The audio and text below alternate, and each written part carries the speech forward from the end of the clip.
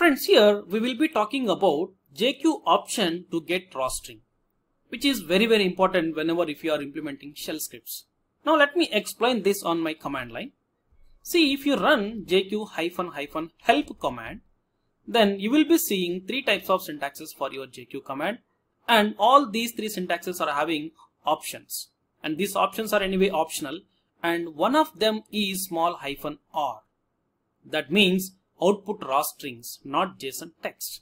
That means, let me explain this with example. See, suppose we have some JSON data. So here I want to get this value. Yes, you can get it by using field filter, that is with JQ.version, because version is the key, and for that value, this one that we are getting, that's fine. But here I want to get only this data, not with quotations. So for that, you can get using -or option. Yes, you are getting. Now this is called raw string. So your value without quotations is nothing but raw string, and that you can get using -or option for your JQ command. That's it.